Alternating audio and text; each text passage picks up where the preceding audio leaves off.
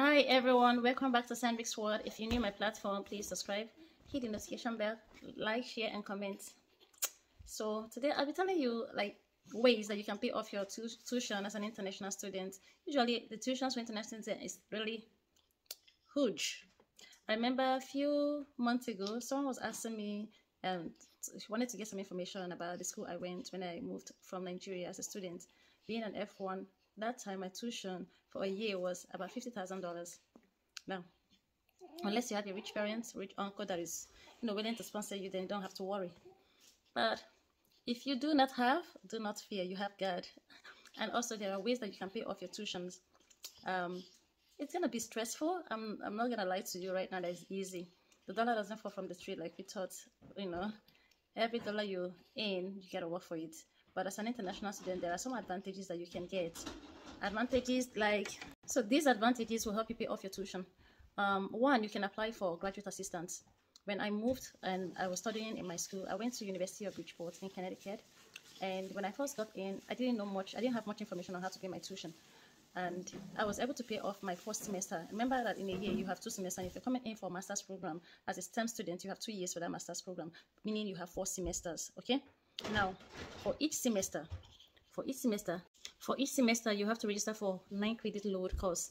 So that is, we are doing 3 courses, but one course is 3 credit load. So you're having 3 courses that you're registering. Some people can register for 4 courses depending. And then I think one is you have to register for 4 courses, but one I think is elective, so it's about like 1 credit load or so.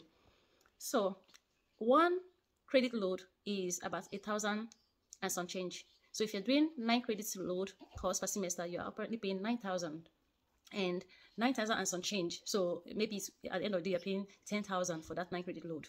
Again, that excluding your international student fee, excluding your insurance fee, health insurance fee, and some other fees that you have to pay, excluding your rent, because you have to pay rent. You have to live in a home. You have to stay in a place where you can live, excluding feeding, and all of those are included. So when you look at the money you should pay, maybe for and a semester maybe just for 3 months or 4 months. If you look at the money that you are going to spend within these 4 months, you should have a budget about $25,000. If you don't want anything like graduate assistance, and if you're not getting any fund if you have fund coming from home, that's what I'm meaning to say. Now, if you are people like in our shoe that don't have the fund, how do you pay off tuition? If you get a graduate assistance role, it means that some graduate assistant role may give you 3 credit load. 3 credit load has automatically taken away 3 credit tuition out of your 9 credit load courses that you should be taking. If you get 6 credits, and most graduate assistant low, they may give you 3 credits, 6 credits. Some will even give you 9 credits. That way, you're not paying tuition at all. So when I first got my first graduate assistant role was, I think, 6 credits. So when I got that 6 credits, I was only going to pay for 3 credit load for that second semester. And then my year 2, now my second year, because you have to 2 years. So at my second year, I was able to get a 9 credits and a 9 credits. So I was only paying my international student fee and insurance fee, the general fee that I should pay. So this is one of the ways that you can pay. Secondly, before leaving, please learn how to work.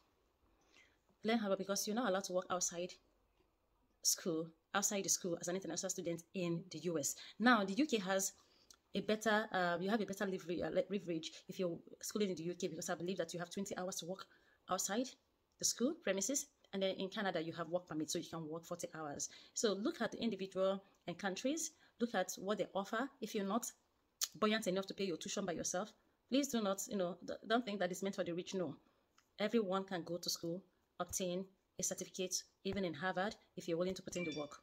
So learn the graduate assistant role is one best way that you can pay off your tuition. Just that you have to put in the work.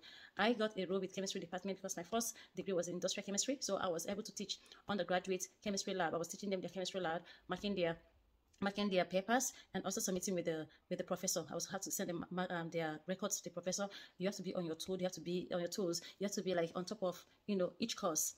I was reading for my own personal classes, making sure I'm on top of my classes, because you have to also have a certain GPA to be offered any graduate assistant role. You cannot be doing poorly as a student and then be teaching other students, So you have to also high grade in your courses that you're taking as a student, and then reading to go teach the undergraduates their chemistry. I was teaching chemistry, then I also got a job as a graduate assistant with the visual, IT and visual. So I will go up to set up the computer, connect it to connect the professor's laptop to the projector in the lecture rooms. In the classes for the professor, because most of the professors, they are old. They don't know how to connect their laptop to the screen. How you can, all those stuff. They don't know how to do it. So I had to learn it. I had to carry the instrument over there, connect it, make sure it's running, they're hearing the professor, and then I can leave. And I'll be monitoring to go dismantle again. So some of these works, they are not like so tedious, but the only tedious one actually is the if you're a graduate assistant to maybe for chemistry, for physics, for all of those courses that needs you to literally read, before you can go to impart knowledge to other students. So those are ways you can pay off your tuition. If you also have handwork, like you know how to plate, you know how to sew, this is other things that you can do by yourself, because you're not permitted to work really, to earn money. But you can, within the Nigerian community, so you can make somebody say, and they can give you a gift of money, we call it a gift of money because you're not legally allowed to work to earn. So but you can take gifts. People can give you gifts for taking care of their kids. You can do all of those things. On a table job is other thing that people do, which is not legal. I wouldn't advise you to do that, but survivor mode, whatever you can do to survive, please help yourself. Just take focus. I've seen people who were orphan that came in and they completed their that matriculation gown and graduated. So you don't need a big uncle to go to international school. You can pay off your tuition and you can obtain your certificate in flying colors if you focus and have God by your side. Remember, with God you can do all things. Alright there, if you've not subscribed to my channel, please subscribe, hit the notification bell, like, share, and comment. Love you till I see you next time. Bye.